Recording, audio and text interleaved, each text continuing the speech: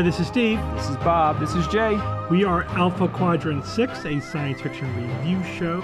And on this episode, we are going to review Avatar, The Way of the Water. The Way of the Water.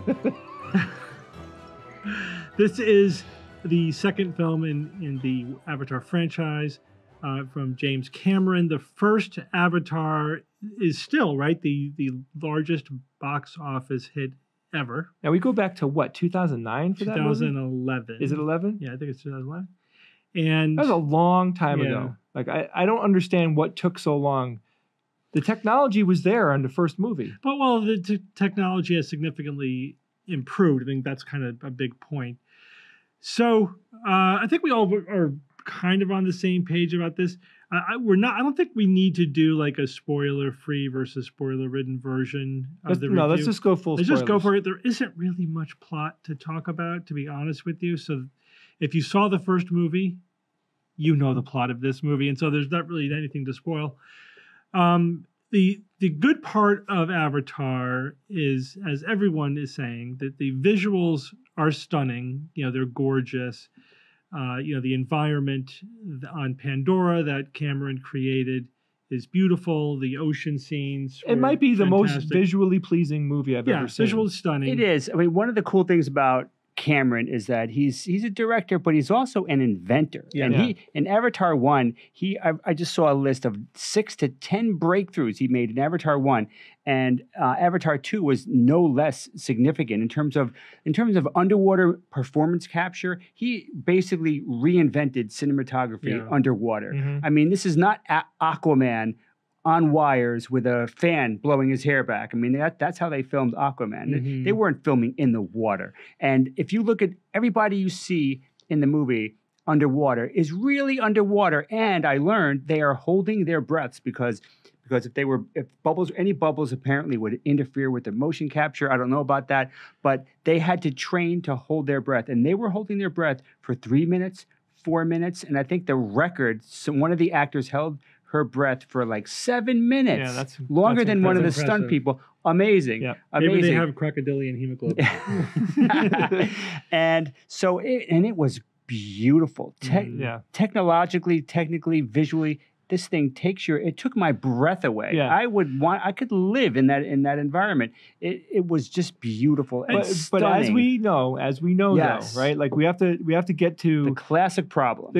The problem was that from where I sat, was that the writing, it was a mild retread of the first movie. Yeah. I wouldn't say it's a complete retread. It wasn't, but there was a broad strokes were there. A lot of similarities between the plot line, the overarching plot line of movie 1 and movie 2. But I have to say, I have to pull the old standard. The character development wasn't that good. And when you don't have good character development, you don't care as much as you really should for a 3-hour movie.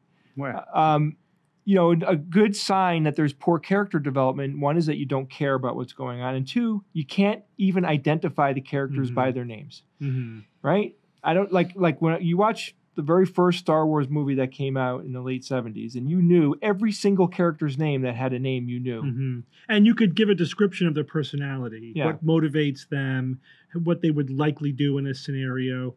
Yeah, so saying the writing wasn't good is actually soft pedaling it a lot. The characters were terrible, one-dimensional tropes, and the writing, the story was simplistic, and again, one-dimensional, unimaginative, and pretty much a complete retread of the first movie. So it's almost if Cameron set out to show what happens when you make a movie that's visually stunning but with a thin character and plot line, that's what he accomplished. Because think about it, really think about it. Like, are you anxious to see this movie again? No. I mean, if I don't see it again for another 10 years, I mean, I didn't see Avatar after saw it the first time. Yeah, it was great, but that was it. I saw it. I didn't feel the need to see it again. Would you rather see a movie like Avatar, visually stunning but thin characters and plots, or a low budget movie without really great visual effects or anything, but with great, memorable characters, like a Quentin Tarantino movie, and a great story. Of course, you would go for the characters in the story every time.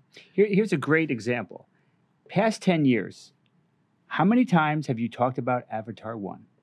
Yeah, never. How many times? You forgot about it. Except to mention the visuals. That's it. But even then, it's like culture forgot about it. Yeah.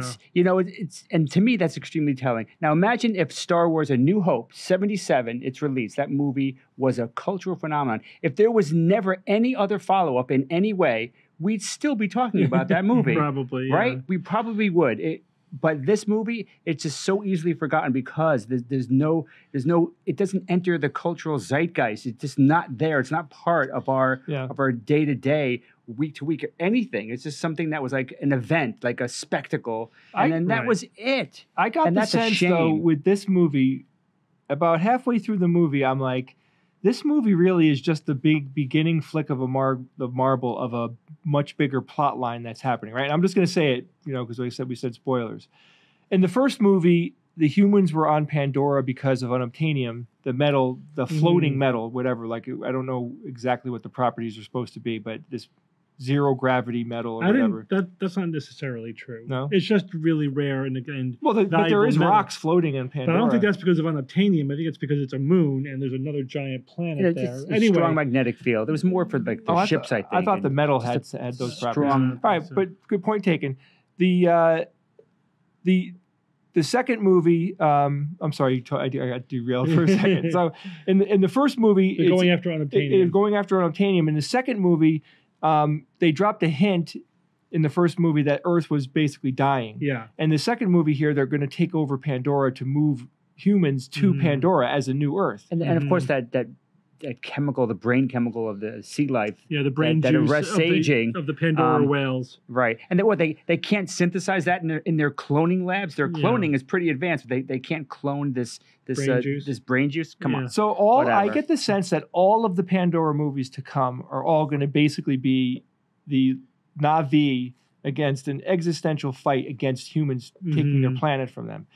And it intrinsically bothers me because one, it's the retelling of the same story over and over again. We don't, how many times are we going to see the big battleship come in shooting with the big weapons and, the hurrah, like kind of American military might vibe, all that. Like we did it. Right. We did that. Yeah. Like you could easily have the story be like internal to Pandora at this point.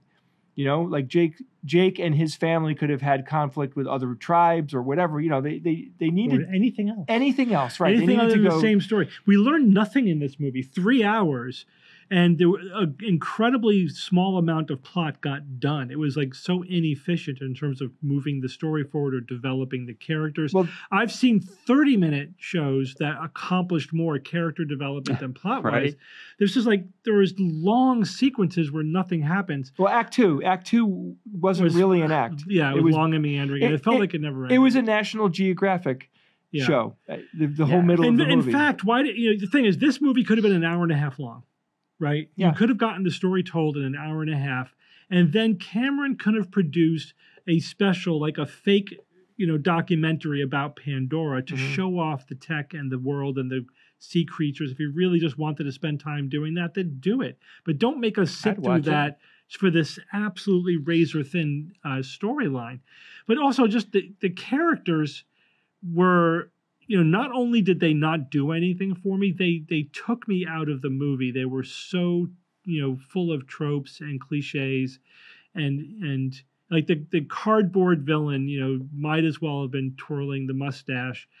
Like really, in 10 years or whatever, you couldn't come up with a slightly more interesting motivation for these characters, or some depth, or some dilemma, or like at some point with a villain.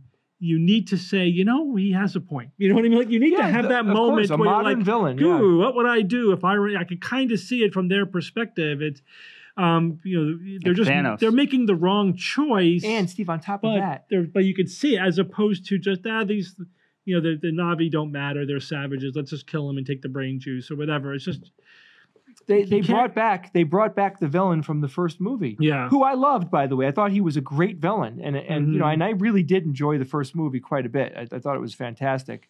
But you know, okay, so what they do when they do this, when people who create stories and make movies like this, when they do something that so clearly obviates past actions, like I'll give you an example in Star Wars, when movie 7 came out, and you find out about like the new Empire and everything that happened in movies 4, 5, and 6 became irrelevant because they just kind of redid the enemy came back and nothing progressed and there was no movement, like, you know, as if there aren't a billion stories to tell in that universe. We're back where we were. So we are back where we were when this movie starts. Humans are coming in. They're being a problem. They're threatening the Na'vi. Or the third Alien movie. Yeah. Like, let's just undo all the stuff. That was so frustrating. Right. The other thing is, like, remember Star Trek, the motion picture? What was that? Late 70s, right? Yeah, horrible movie. Horrible movie. What I remember about the movie more than anything else is that really protracted scene with the Enterprise moving through the nebula. Into V'ger, right? Yeah. Yeah, it was like moving through the nebula. Isn't that beautiful? And then we, you know, because we were young at that time, and these kind of level of special effects were still new, and we're like, and it was God. the first Star Trek movie. Come on, on, it was Star Trek. The special effects were beautiful, and we were like, damn, that was boring as hell. Yeah. And you know, with the music, right? Nice. So I'm like, you know, and then since then I'm like, okay, so we kind of had to learn that you can't just throw in lots of special effects for their own sake. No, it's got to serve the story in some way. Again, that's why I thought we learned that lesson culturally over 40 years ago, and here we are with the same exact. But it's hard. A good story is hard. It's hard. It's wait. Well, there is an explanation, and look, and I really appreciate Cameron and his body of work. Yeah, I respect him. I really like Terminator 2, Aliens. Of course, I mean he's got a catalog that you cannot argue against. He knows what he's doing, and that's why he can be so indulgent. He knows better. He knows better. This was a stroke of his ego. He was, you know, doing what really pleased him. He wanted this movie to luxuriate in the beauty of Pandora in a way that doesn't. It's not good for storytelling. It's not good storytelling. And it's going to make it'll make a $1.5 billion, $2 billion. It's going to rake in the dough. So it's like it is raking in the dough already. Yeah. But you know. It's interesting what you said, Steve. It's an hour-and-a-half movie. I agree with you. Yeah. The movie would be much better if they edited it down. Somebody will do it, by the way. Edit it down to an hour and a half. You know, if you're going to take 3 hours, I better walk out of that theater knowing every third-level character in that movie. I should know everything about them for 3 hours. And they had characters that they, you know, like the princess. I get she was a secondary character. Right? The daughter of the chief of the water tribe. Yeah. You know, you don't really like do a deep dive on secondary and tertiary characters. I get it. But you had 3 hours. You could have had her have a half a dozen conversations with other characters for us to get to know her and her motivations. But you say that you don't usually develop secondary characters, but good shows do. And that's one thing I notice about like a really good show is that even the most tangential characters are interesting. So we've reviewed Andor. We're going to be talking about it again. There's the guard's mother, right? The guy who gets sent, who gets fired and basically has to go home and live with his mother again. That the mother is the most tertiary character you could possibly imagine in the storyline of the show, and yet she was a fascinating character. Yeah. When she was on screen, you know, you were interested in what she was going to say and what she was going to do. She had personality, and she was Harry Potter's aunt. Yeah. So you that's the kind of thing you need to do when you're producing a big, budget franchise production or movie, and the talent is there. While he was spending a decade perfecting the technology, have professional screenwriters up the screenplay a little bit. How often do we say this? Like, there are brilliant. It's not like he didn't have the budget or the cachet or the access power or the access. Yeah. What if he hooked up with Pixar to help with the story? But I get the sense that he is one of those people that, like, I'm writing the story. It's my story, and I'm going to write it. And well, that's the other problem, is that you get somebody who's that powerful, and it's like the Peter Jackson problem. It's like, how did the 3 Lord of the Rings movie, how were they so awesome, and the Hobbit movies were so terrible? Yeah, I think I just get the feeling that Peter Jackson like no longer had the people around him that could tell him, this sucks, we need to fix it. Yeah. He was too big, for his britches. Yeah, well, like Lucas for 1, 2, and 3. Yeah, you didn't have. There were no producers that were in there to say, "Come on, you can't do that." You need those other voices with projects this big. When you're making a movie that costs $300-400 million to make, right? And this may be the most expensive movie ever made. I think. Yeah. Mm-hmm. So people are saying. So we don't get it. This is what the three of us collectively don't understand is like, why? How could the movie suck so much? Yeah. I mean, and I'll admit it, like when I was watching it, it was gorgeous and I was enjoying it and I really liked the characters. It's worth seeing. Go see it. It's stunning. And one of my biggest disappointments. I also had the reaction of, what the hell is happening here? Like there's nothing going on the screen. Yep. So I can't remember the character's name. I love her. I loved his wife. What's his wife's name? Neytiri. Yeah. I loved they pushed her aside. That character. Yeah. I loved her in the first movie. I thought, she is badass. Yeah. And Cameron has a history of having badass female role models. Linda Hamilton, Sigourney Weaver. Yeah. I mean, he does it. She was nothing like them in this movie. It was just like she had the one fight scene where she was kicking ass. But I wanted to learn more about her. I wanted to learn more about the character. It's because of the damn kids, the bro kids. Yeah, bro, cuz. Oh my god. All right, so this is what Cameron will probably hear this, not from us, but from the collective. More character development. Less luxuriating in Pandora. We get it. It's beautiful. We like being there too, but we want story to happen while we're there. And I think in movie 3, if we go into that movie and it's basically like, let's fight the cowboy humans again, if that's what's happening, I'm really, really going to be pissed off. Like he's got to evolve the situation. He's got to evolve it. I know. It's like, this is like at the same place that we were after Star Wars movie 7, where we were like, really? They're doing the retread where they're just shuffling around the scenes from the first trilogy. Got their plot wheel. But we were like, but there's 2 more movies. Let's see where they take it. Maybe they're going someplace more interesting. They're just setting the stage. And so we're kind of can make that excuse now. But of course, we were massively disappointed with the final Star Wars trilogy. I'm prepared to be disappointed for the Avatar, whatever trilogy or how many movies he's going to make. But who knows? Maybe the message will get through, and he's like, okay, I guess we should, use 0.0001% of this budget for some actual screenwriters, to make it good and not just be totally self-indulgent. It's always a disappointment when, and this goes for the Star Wars movies and other franchises as well. You get all this money together, and you have tens, probably 10,000 people worked on that movie from a special effects side. You have all of these people putting all this manpower into it. Like, how dare you?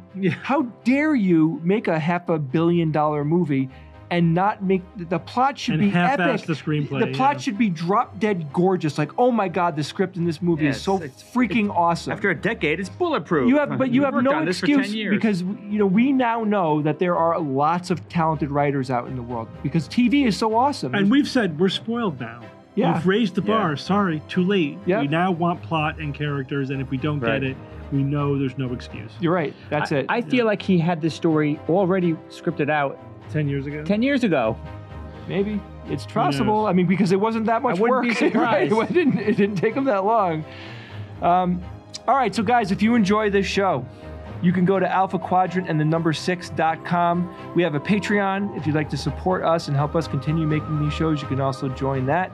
And we're on YouTube, right? All of our shows are there. And we also turn this show into a podcast, which you can listen to at your leisure on any device that you like. So please go to alphaquadrant6.com to join us, and we'll see you next week.